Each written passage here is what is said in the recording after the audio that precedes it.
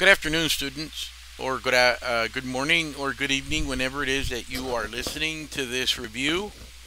This review is going to be for History 1302.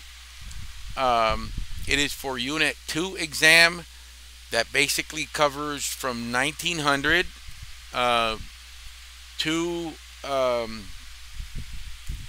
the end of the New Deal. Okay, we're not going to cover the bombing of Pearl Harbor. We're going to take care of the bombing of Pearl Harbor in the next unit, in Unit 3. This unit basically is going to cover World War I, the Great Depression, the rise of materialism in the 1920s, the stock market crash, and the New Deal. Okay, now I can honestly tell you that about 50% of this exam will come out of the New Deal, and then about 25% will come out of the 1920s and the Great Depression, and another 25% will come from World War I. Now let's get started. First and foremost, one of the things that we need to wrap our head around, and I'm going to try and keep these videos to 20 minutes. So whatever it is that I can squeeze in 20 minutes, that's what we're going to get. Okay. The most important thing that we need to focus on in World War I is that the United States doesn't get involved in it until the very end. Okay. Now, World War I is considered to be the first World War because so many countries get involved in it. You're going to have the Central Powers, which are basically going to be Austria-Hungary, Germany, the Ottoman Empire, which is now Turkey. Those are the three primary Central Powers that I want you to know. Okay. Now the Allied powers are Russia, the United States. Until very later, the United States doesn't get involved into the war until 1917. France, Belgium, Great Britain, Italy, of course, is also on the side of the Allies at this time. Now, to make a long story short, what the British, the French, and the Russians had done is that they had made a pact. Okay. Pretty much, Russia made a deal with France that if anybody ever attacked France or anybody ever attacked Russia, they would come to each other's help. And Belgium and England had made the same deal. Okay, so the diplomatic reasons for the war happening is basically.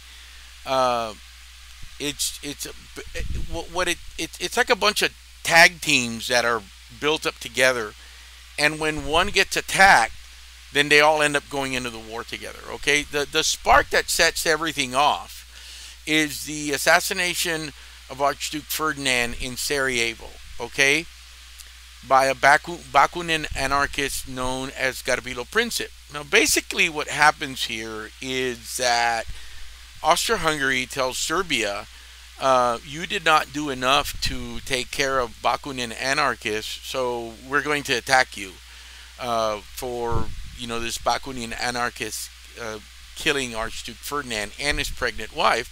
And when the Austro-Hungarians attack Serbia, then Russia attacks Austria-Hungary because Serbia and Russia had made an alliance. And then when Germany attacks Russia on behalf of Austria-Hungary, France then gets involved because they had created a deal with the Russians. And then when the Germans decide to attack France by way of Belgium, by using Belgium roads, and they go through Belgium, they violate Belgium neutrality, and then England attacks Germany, and that's how you have it. Now, there's a video that I posted there that is very important.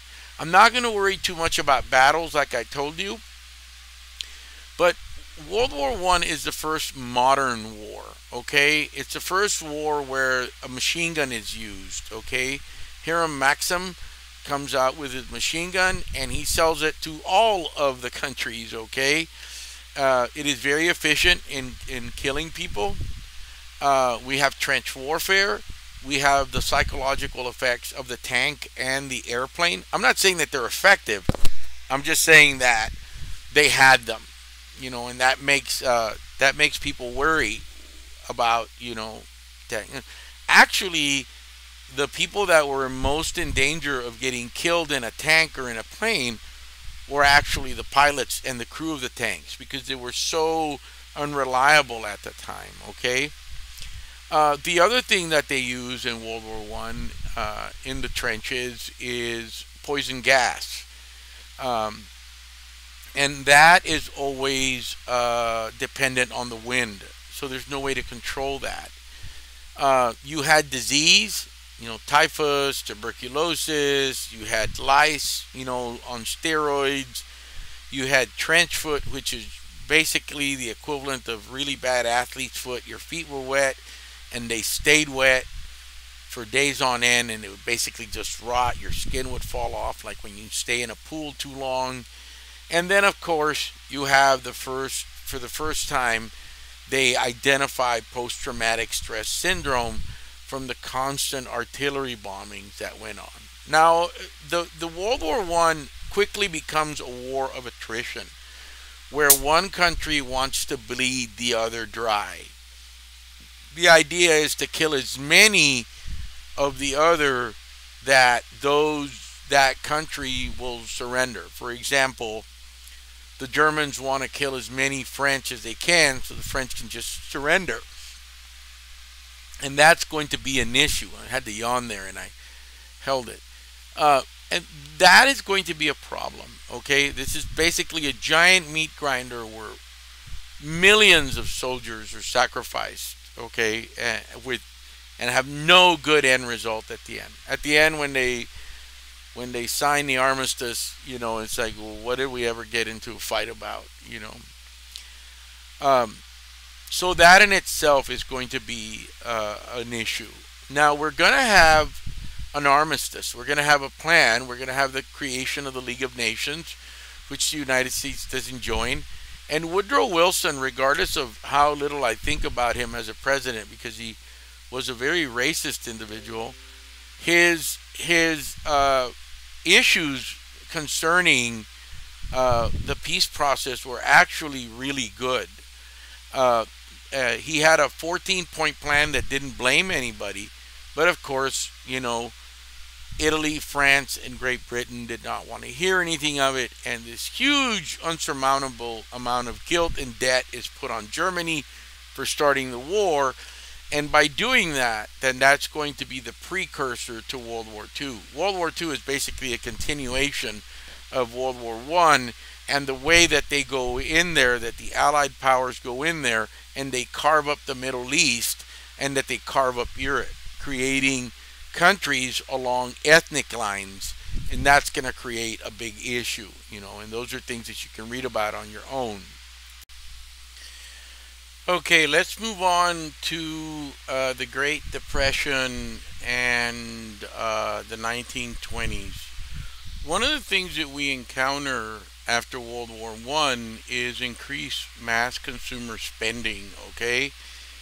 And in order during World War One, I didn't talk about the United States getting involved in World War One. So let me back up here. The United States gets involved in World War One when the Tsar Nikolai or the Romanov emperors are overthrown by Leninists. Okay, when uh, when Leninists overthrow the Tsar, they start making a deal with the Germans to sue for peace, and Wilson freaks out and he thinks that if Russia joins the war on the side of the Germans, then all of Europe is going to turn communist. And that's one of the main reasons that the United States joins the war. Now, there's also the Zimmerman telegram, okay? That is a telegram where the United States or Germany sends a telegram to Mexico, and it says, hey, if you let us use Mexico as a springboard to attack the United States, then we will give you all of the territory that was lost in 1848, okay? Now, with that said, when the British decode that message, Mexico refuses to acknowledge that they have received it. But Wilson then recognizes the administration of Venustiano Carranza as being the legitimate administration. Okay, so what happens then is that Mexico gets a little bit more leeway. Then there's also the sinking of the Lusitania.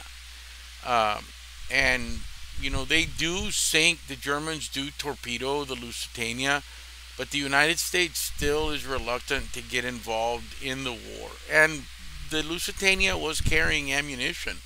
So technically it could be sunk by the Germans because it was carrying supplies for the war. It was a belligerent ship, even though the United States claimed and the British claim it wasn't. Okay, so that in effect is good. But the main reason that the United States joins the war, World War One, is because of communism. Okay, and to me, this is when the communism begins. It's the first Red Scare, where in the United States they go after anarchists, communists, Marxists, and then you have the very sad affair of Sacco and Vanzetti. You have the jailing of anarchists, Ricardo Flores Magón. You also have stuff like the Palmer raids going on. And you also have, I can't remember his name right now, students, but you have the jailing of, I can't forget his name. He actually runs for president while he's in jail. I cannot remember his name to save my life right now, but please forgive me. I'm sorry I kind of jumbled that up. I'm doing this without notes because I want to hurry up and get it out to you. In addition to that, let's talk about the consumerism that comes out of World War One. During World War One, you know, we begin to have really high increased production.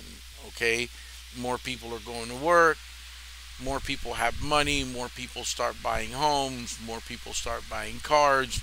So we need to keep that mass consumer spending. Now, this world that they live in now is not like the world that we have now. They don't have an assortment of things to spend money on. Things were a lot more limited. You have the emergence of department stores and stuff like that with Sears Roebuck. But everybody was still buying essential items. Nobody was going out and buying Adidas shoes and different models, or you didn't have Vans that had 100 different styles or anything like that. You had boots, shoes, pretty much it. Very few people lived an opulent life. You know, it was, you know, you bought a mixer, then it was, that mixer was going to last you your whole life. Okay. So without the creation of mass consumer spending, you're going to have a downturn in the economy. Now, the Great Depression wasn't caused by just one thing.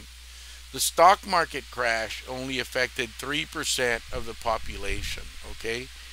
What you're going to have here is that you're going to have a lack of consumer spending.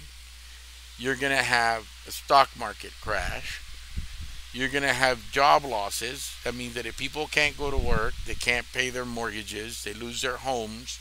If they lose their homes, the banks don't get their payments on those homes. They can't make their dividend payments on the people that invested on the building of these homes. So you have stagnation all the way around. This is a crash. The other thing that you have that a lot of people don't give enough credit to is environmental issues like the Dust Bowl. Okay, first, at the very beginning, we have a glut of wheat and food and all of the above, and then we go from feast to famine. So if farmers can't make payments on their equipment, if farmers can't make payments on their homes, then what's going to happen is that we're going to have stagnation in the economy. Money's not going to be turning around, and the economy is going to crash. I need to learn to put it on pause when I do that, maybe. I don't know. Now,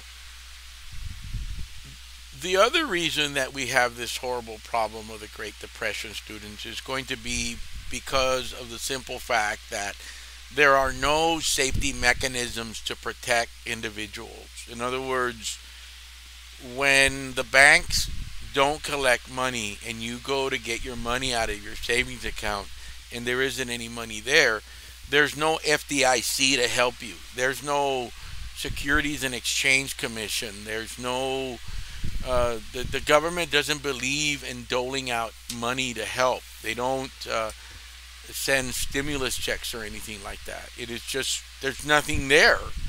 We're still basically on the gold standard. We're not on a fiat standard. So the United States doesn't get involved in this very much. It's not until the New Deal that the United States is going to get involved in these calamities. So what you're going to have is, again, in the exam, I may ask you, which of the following did not contribute to the Great Depression? And you're going to find the one that didn't contribute or contributed the least and tell me that's what it is. But the bottom line is that environmental, bank, lack of money circulation, loss of job, loss of payments, you name it. When the government gives us a stimulus check, they expect for us to go blow it. They expect for us to go buy things. That's how you stimulate the economy. Putting it in the bank and saving it, that's not the right thing to do. Actually, that doesn't help the economy at all. You just park the money in a bank and it's not doing anything. Okay? Good. Now, what I'm just going to go ahead and squeeze in the Great Depression and the New Deal on this one, and I think it'll probably go over into maybe 27 or 30 minutes, but let me do this. So with the government not doing anything, we do have some issues going on. People are protesting. You have the bonus army that marches on Washington, where they want to go ahead and get their $2,500 credit that they were promised, that they were supposed to get in 1945. And of course, they are swept away by future General Douglas MacArthur and his tanks. The new president that comes in is FDR, and he promises a new deal to everybody. He comes out to help the forgotten man and women. Okay, this is an individual who is going to make better. Okay, he's going to create jobs. And the first thing that he does is that he declares a bank holiday.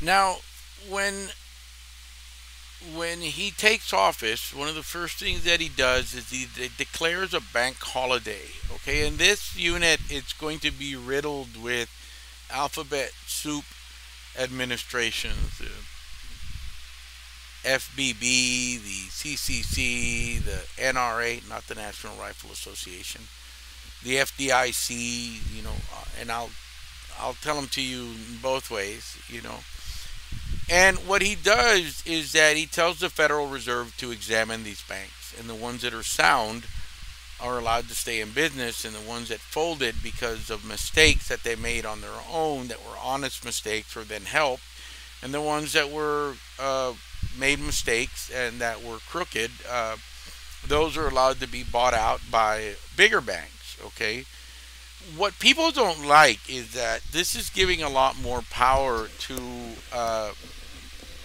the federal government, but they are handling legal tender that belongs to the federal government.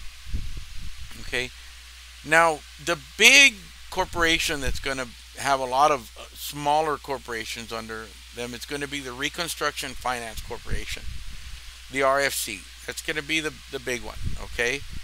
And the other thing that FDR does is that he starts his fireside chats, okay? That means that he talks to people, and people like that. The day after the banking system is investigated, and they pass the Banking Act of 1933, creates the FDIC, the Federal Deposit Insurance Corporation.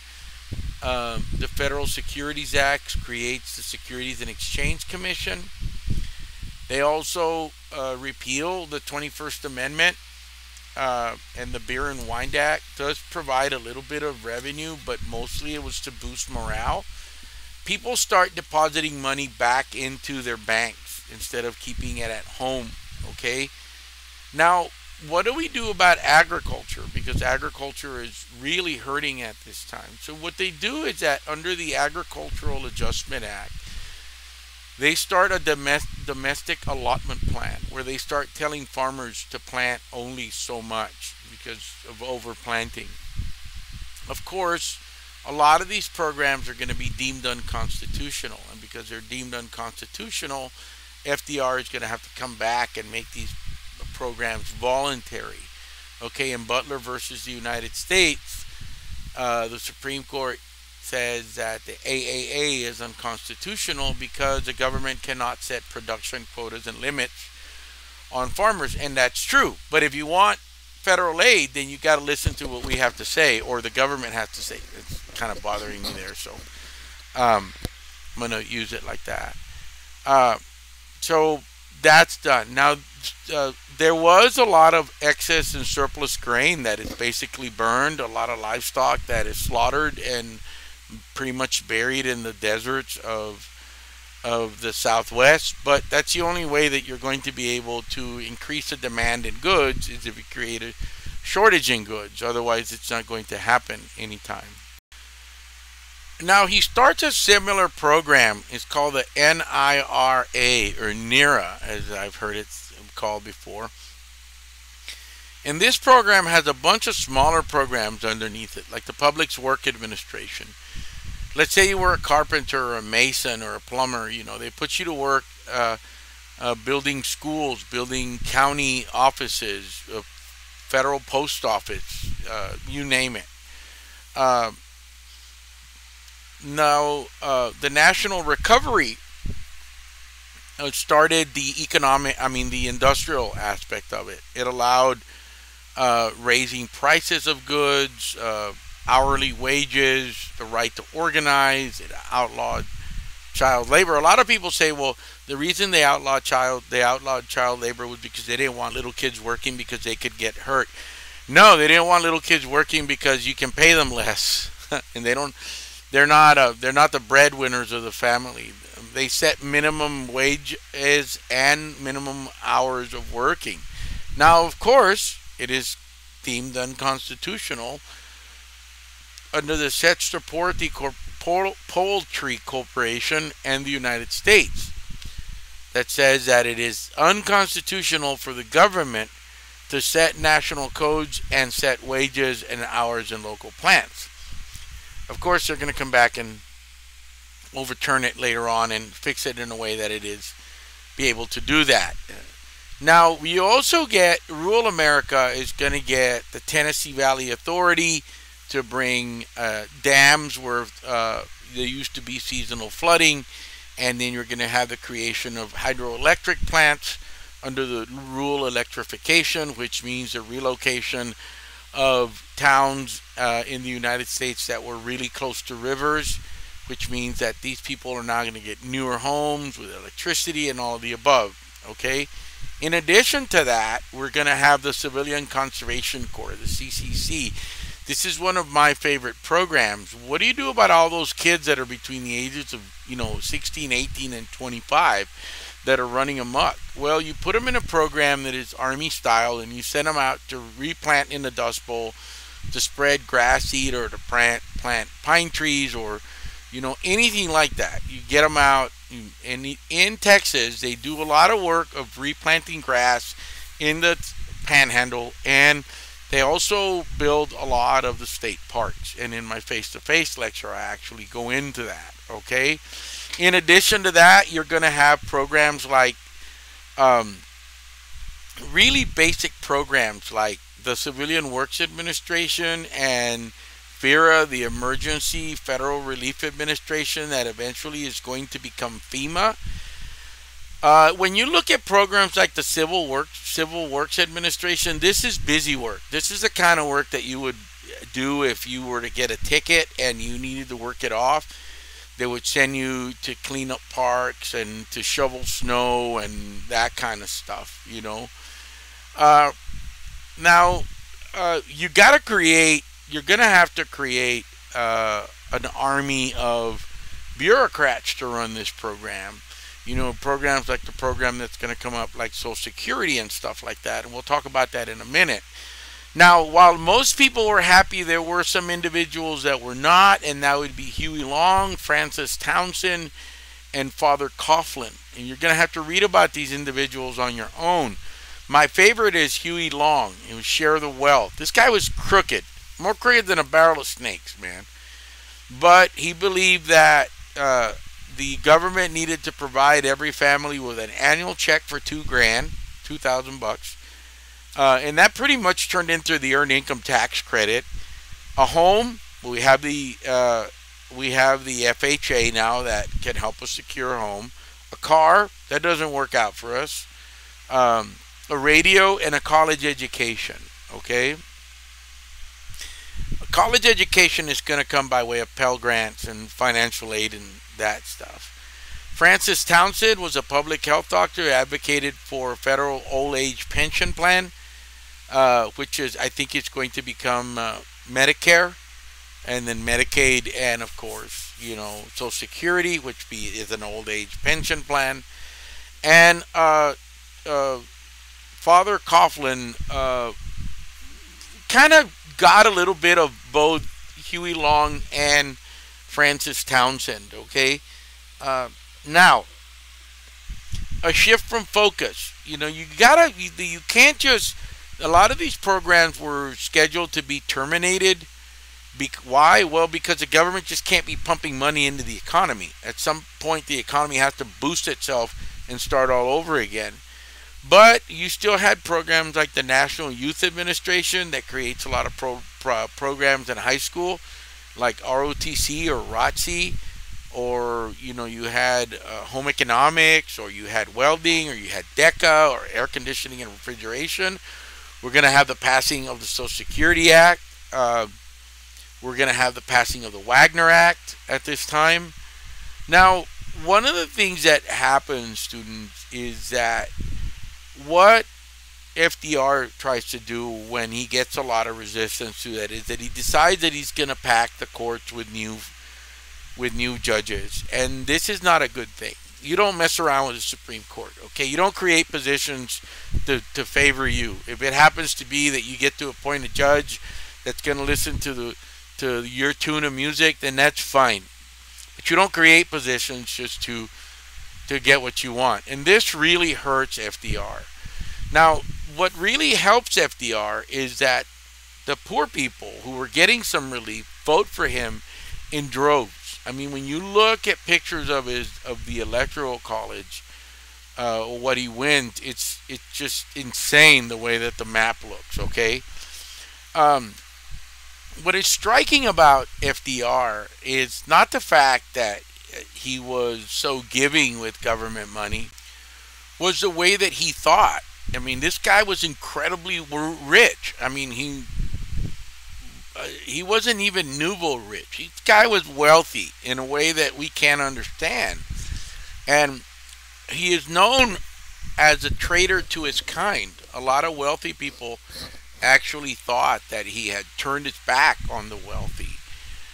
Another thing that really helped him a lot was his wife, Eleanor Roosevelt, that was always in his ear. You need to look at African Americans. You need to look at, you know, women. You need to have a woman cabinet appointee, and that was I think it was Frances Perkins. Don't quote me on that, Look it up because I sometimes forget. I'm pretty sure it's Francis Perkins. He had an unofficial black cabinet, okay, which he looked to African Americans to uh, tell them what African Americans needed instead of asking others who were not African American what they needed. Okay, with the help of Eleanor, women get a lot of attention.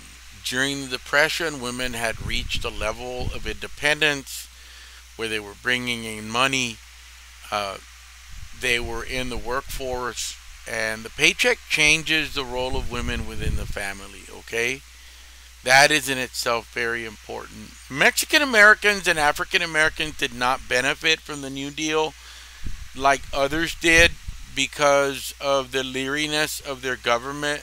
And the other thing is that if you had a blue collar job, uh, Social Security wasn't didn't cover blue collar jobs just yet. Um, so it did cover blue collar jobs, but you had to be working for like a company or something. You couldn't be like self employed, or that's what I mean. So I'm at 30 minutes. There's a lot of things that I did not cover. I want you all to use your my lecture notes, uh, that I have. I think let me see right here. Right where it says Chapter 21, World War I and its aftermath, I would strongly suggest that you all pay attention to those notes, okay? There's some stuff here on World War I that I didn't cover, like CPI, Committee of Public Information, Espionage Act, Sedition Act. That's important. Victory Gardens are very important. African American migration, okay? The Great Migration. Let's see right here. The New Era, advertising, increased consumption, buy now, pay later. The advent of the automobile, Model T.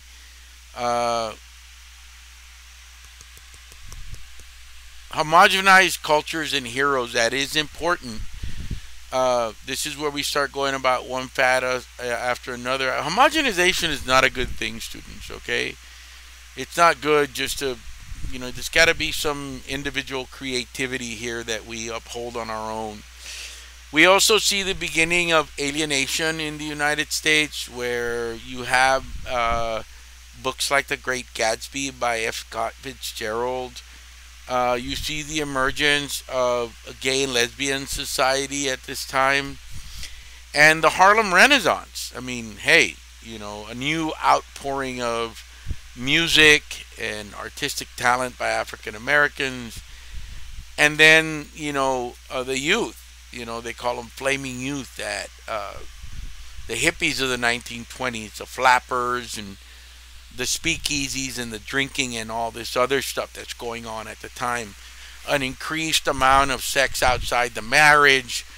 The problem is that there's no oral contraceptive, so that's not going to help anybody. And then, of course, again, we have the Sacco and Vanzetti trial, and we're going to have the Scopes trial. So I want you to touch on that. Now, the Scopes trial was a battle between rural and urban, Catholics and Protestants, and nativism and new immigrants, okay? It's the whole idea of science over biblical stuff, and we still see that today, that a lot of people refuse to think that we have evolved from something else. I don't have a problem with that. The reemergence of the Ku Klux Klan. I don't like to spend a whole lot of time on that. And then, of course, the change in Indian policy. We also have the Mexican Revolution that's going on. So there is a lot here, but I mean, I can sit here and talk and talk and talk and talk and talk and talk. Use the lecture notes that I use as the bullet to my class, and I hope that this has helped. I've gone into 35, almost 35 minutes. I'm going to cut it short. I still have to do a review for 1301. You all take it easy, and I will be posting your exam soon.